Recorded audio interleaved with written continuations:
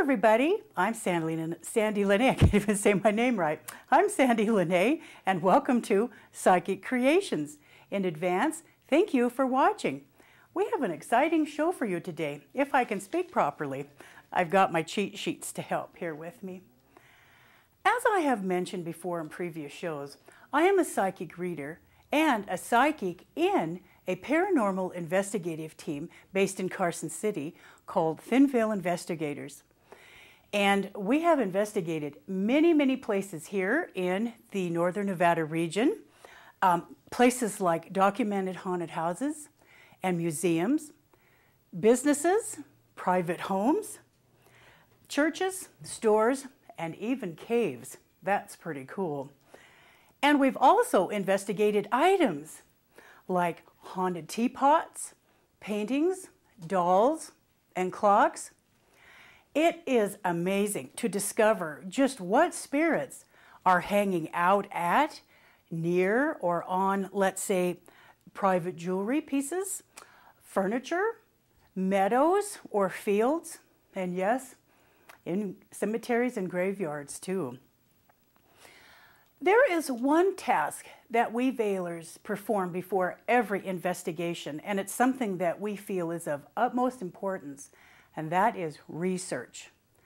I can't stress enough to you that when you go out, before you go out on an investigation, be sure that you try and get as much information as you can, because one reason for is very important in learning the history that surrounds that building or item. Because learning the history makes an investigation much more interesting. It really does. And learning the history in regards to spirits and ghosts can clarify an anomaly that you might capture on film or video or with EVP, which is electronic voice phenomenon, ghost speak on your digital or tape recorders. Let's say you go into a particular building and you catch on film a misty figure of a woman wearing a long green dress.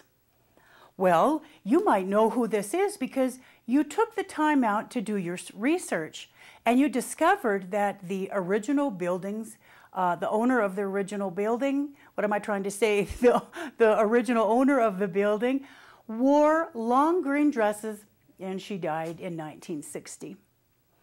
It's really, actually, very exciting to do your research and get an idea of who just might be in that particular building or in the area. And then that brings forth the excitement on hoping that you capture that spirit on film or on video. So, research. If it's not possible to do research before an investigation, please do it while you're there and especially after. Research, as I've said, is very important because it makes your ghost hunts noteworthy, and that's very important. Now, setting research aside for just a moment, we Veilers have had many questions posed to us about alternative approaches to investigations. For an example, one question is, what can we do if there is no known documented ghost building, haunted building in our area? And another question is, that building is privately owned or the Parks Department closes up and locks up the lands at night. How do we gain access? And then another question is, we are just starting an investigative team. Where should we ghost hunt first? Well, we Thin Veilers always have the correct answers for that. Now, one of the answers that we give is one, go to a museum.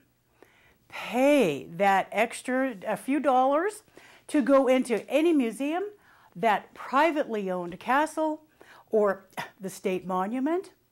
I mean, museums are great historic, well, monuments to everybody. Number two, take a tour. Tours are fabulous. You can take an inside or an outside tour, which gives you much information and much history for your research about the building, about the area, or the complete town.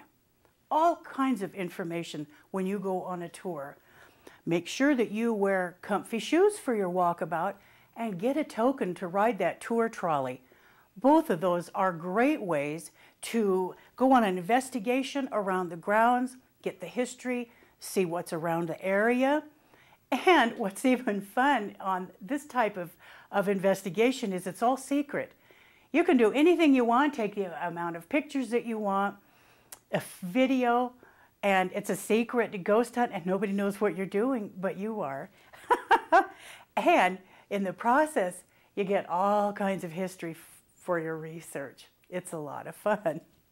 Now, to continue, number 3, graveyards. Cemeteries are a history lesson in themselves. What with the tombstone inscriptions, the different burial sections, and also the tombstone sculptures. That in itself can give you much history for, again, lots of nice research that you should be doing. And like I said a minute ago, do your research while you are on a tour in the museum. Okay, now, if you want a smaller scale investigation, go to antique stores, thrift stores, any place that carries or houses or sales personal properties that are no longer wanted or needed by the owners. Lots of history, lots of hauntings in antique stores and thrift stores, believe me. And those are just a few ideas of the alternative places to be investigating. We Vailers have been to everything that I have mentioned, and we have an awful lot of fun because we're learning the history that surrounds a particular building, a place, or item, and also we're gathering our own information on film, on video, on EVP. All these alternative ways are a lot of fun. If you can't gather together a team and go on a ghost hunt, a paranormal investigation, then make your own. It's very easy. All right. We will be right back after this short break with an exciting guest speaker who will give us further information about the psychic creations topic.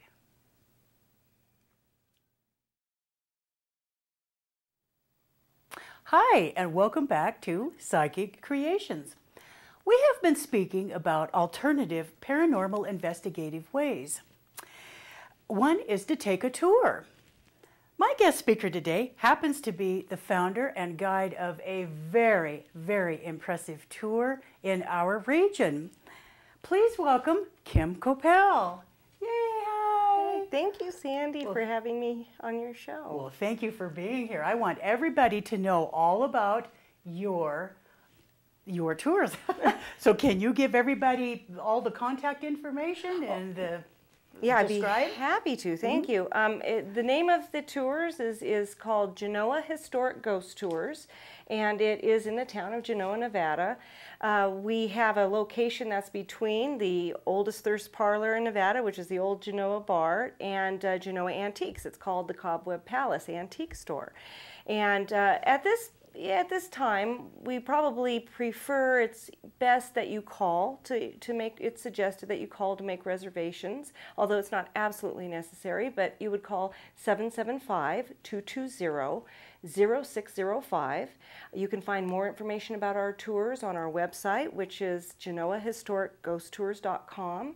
We have a Facebook page by the same name, and you can also contact me by email at info@genoahistoricghosttours.com. That's 2 T's, don't forget that. All right. We are just all over the place. That's awesome. That's awesome.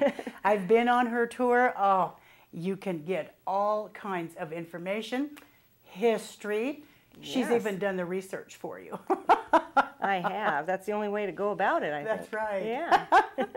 Well, Kim, if you don't mind now, I'd like to ask you some questions for our viewers here. Sure. How did you become interested in building a tour business? Well, that is probably a story that is akin to what many people are going through these days. I was looking for a new career path, and I was kind of tired of what I'd been doing for the last 25 years, which was, you know, in administrative management, and I have a passion for history and sharing history. So I was looking for something that I could do, that I enjoyed, but make money at it.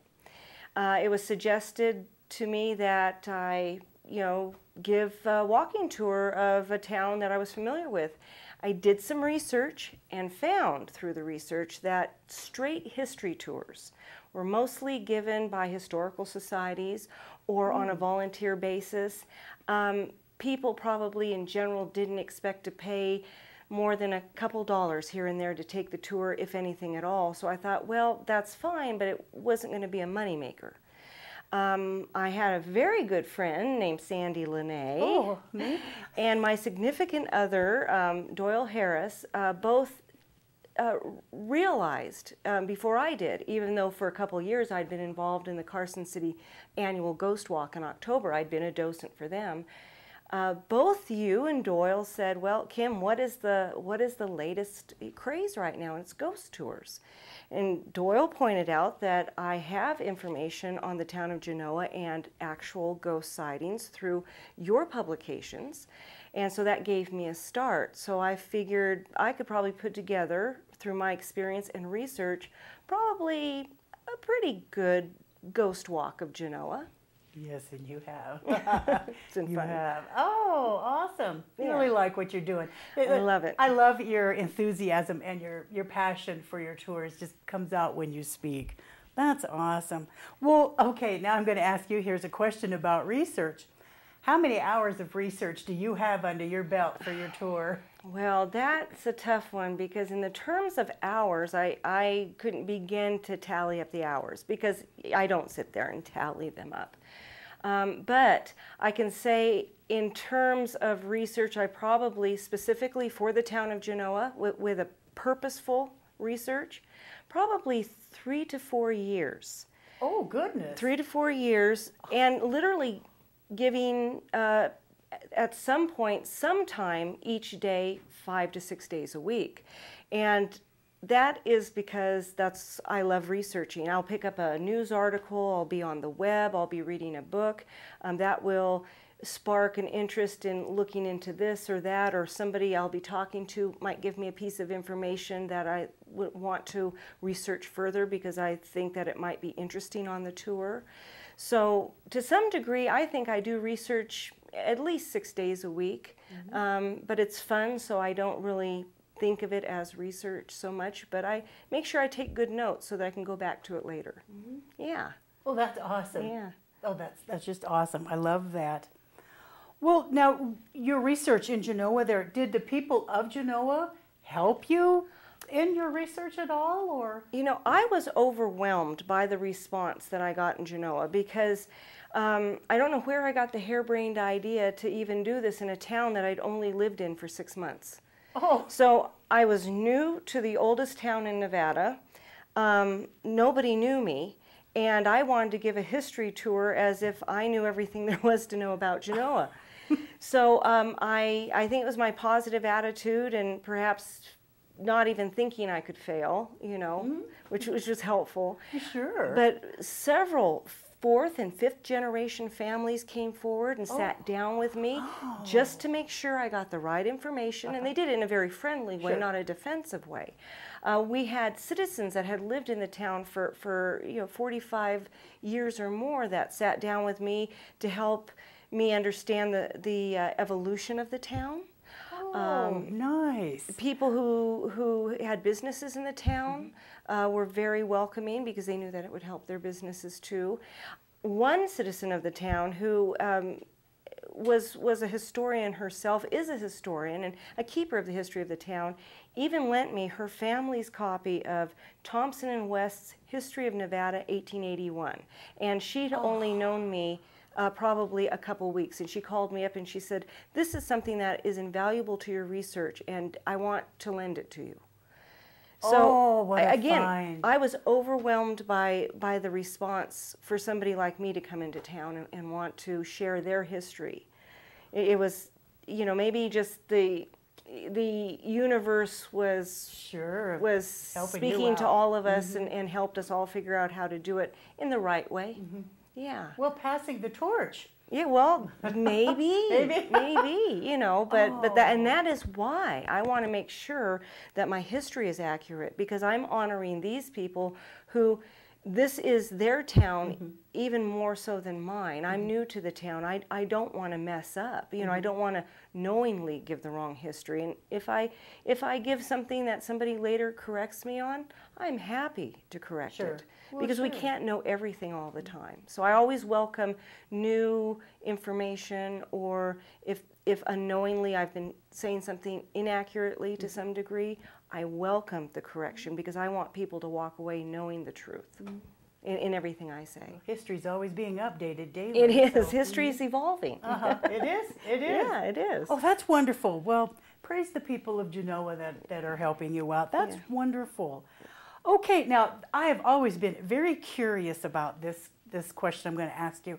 Can you tell us, our viewers, about the concept of a historic ghost tour? Oh, well, I'm glad you asked that, Sandy, because it was a purposeful naming of Genoa Historic Ghost Tours.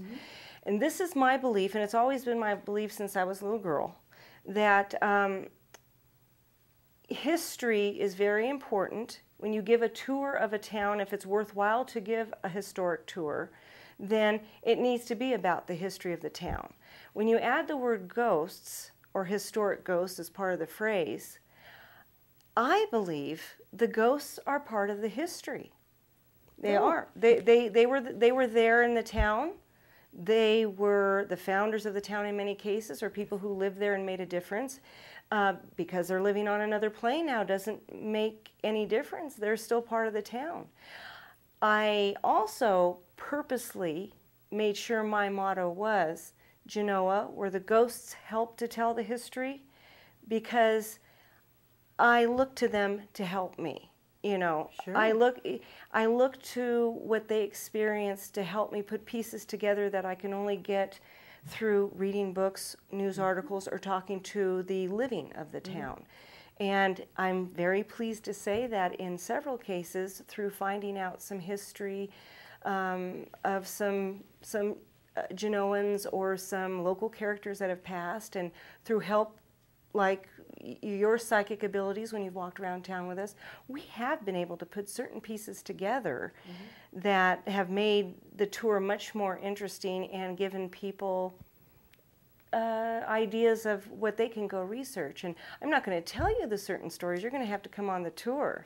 But we had 2 stories in particular that it took 1 whole year through different interactions with people on the tour, yourself, research, that after a year it brought our complete story together, which is even more exciting than what we originally started to talk about.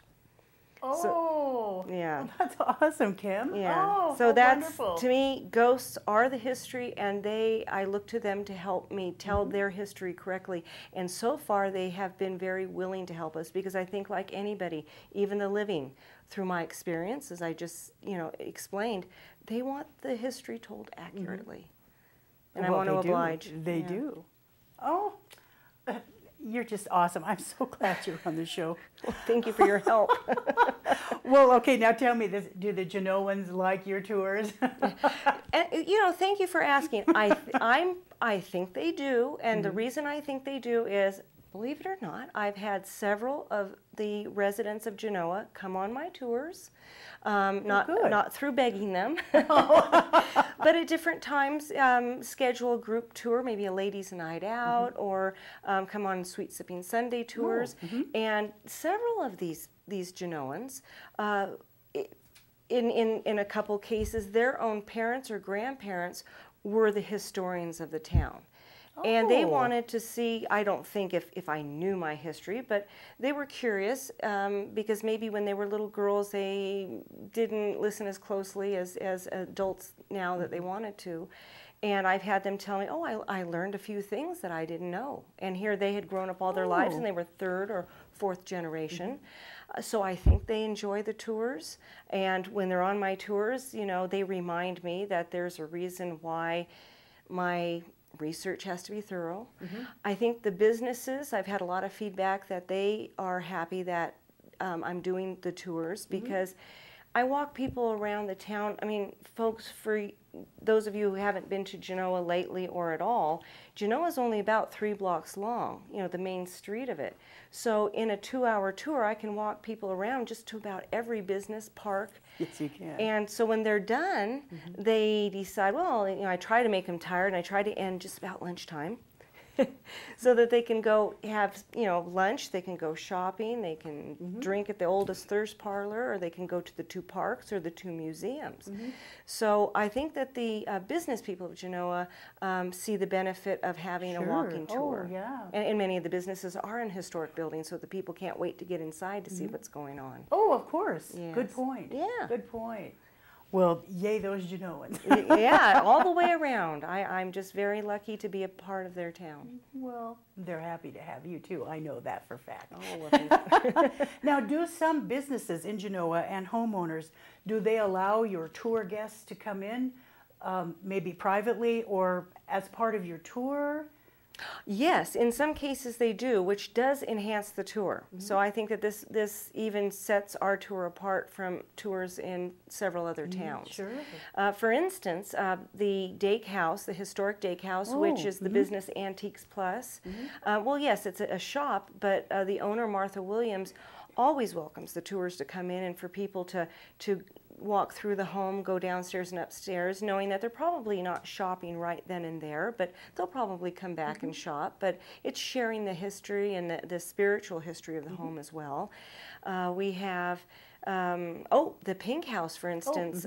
At one point, my tours were operating out of the historic Pink House, and I'm no longer doing that. But the Pink House, whenever the owner, Dave Groendyke, is at the home and he's working in the garden or doing something there, he has always invited our tours to come through. He'll open up the door and say, why don't you take them through so they can show it. Now upstairs is a private residence. He has tenants upstairs, but downstairs is still not residential but business property, and it's really a nice treat for people to go inside and see a little bit more about what I was talking about, because it's a very significant home in the history from the beginning of Genoa up through today. Yes, it is.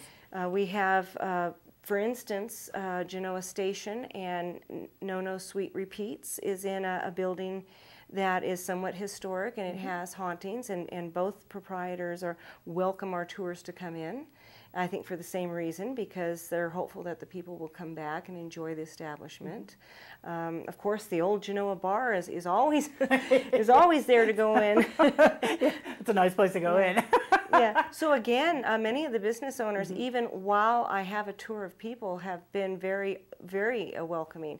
I don't want to forget also the White House Bed and Breakfast, which was the historic Seljukster home, which we have access to walk around the grounds during our tours. Oh, that's very nice. As long as they're not having an event like a wedding or something like that, but because there's lots of happenings there, and being able to walk around the building and show the different sides and points of the building enhances the tours. Sure, it would. Yeah, so very gracious have the businesses and private residences been.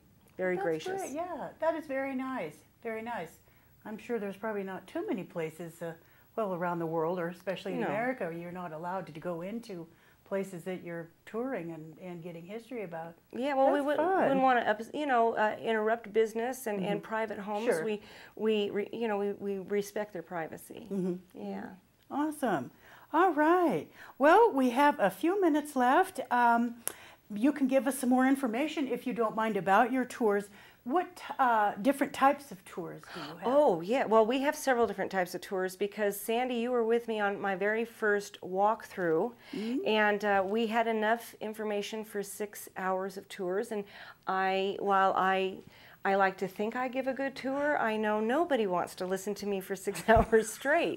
So I've broken our tours up into about 3 or 4 different 2-hour tours, so we have a choice depending upon where you want to go in town and what you want to learn. If there's a group of people who aren't even really interested in the ghosts, that's okay, because there is enough straight history that it's still an exciting tour. We can give a tour of the cemetery that can last an hour to 90 minutes, the Genoa Cemetery, where many of the founding fathers and families are buried. We have holiday tours around Halloween. We have our interactive Genoa Cemetery tour, which in part benefits the upkeep of the Genoa Cemetery. Yes, it does. And we get the Thin Veil investigators involved in that. And we can actually tailor a special tour to any group of people. We can do a night tour by special request as well. So we're there to make your tour an exciting tour. Oh, that's wonderful, Kim. Yeah. Oh, that's great that you offer the many different tours. Well, for that little That's town, great. there's a lot we can do with it. Yeah, well, that's true. And you were mentioning, too, how long your tours last? Oh, the average tour lasts 2 hours. 2 hours. Yeah, Okay. but and the cemetery tour is a little shorter. But for instance, we're doing a children's ghost tour this month, and an hour is enough. They requested just an hour, so perhaps on that one we won't mention the hangings. Oh. Well, that might be a good idea. All right. Just really quick, what inspired you to create your tour business in Genoa versus like Minden or Carson? Oh, well, now that's a good question. I think it is the history of Genoa itself being the oldest and first settlement in Nevada, and it's tied to Tahoe and Virginia City and its history, as well as it's tied to the national history, believe it or not. I see. And living in Genoa, I want to show Genoa off, and I think, not to take away from Gardnerville or Minden, which, they're historic in their own rights, but there's a certain uniqueness to Genoa that inspires me and hooked me, and that's why I chose Genoa. Well, I think you had a good choice. I think I did too. All right, for our viewers, can you give contact information, how to get a hold of you? Yes, again, please. Again, because certain holidays and town events come up that I don't want to step on their toes and do a tour. It is a small town geographically. Please give me a call at 775-220-0605, or you can email me at info@genoahistoricghosttours.com. You can find us on Facebook, and you can check out the webpage too. You're just all over the place. We I are. like that. We're trying to. Thank you, Kim, so much for being our guest speaker today. Everybody's got to take her tour. It's awesome. It's fabulous. It's just the greatest tour I've ever been on. Well, and thank you for having me on the show, and for all of the contributions you and Thin Veil investigators have made to the tour. Really, it wouldn't be the tour that it is. And I want to add really quickly before we run out of time, it's because of Sandie and people's personal experiences. We don't make up ghosts on our tours. We don't have to. There are plenty of spirits in Genoa ready to share your ghost tour with them. Well, thank you for that. That is a very good point. Thank you for being on our show.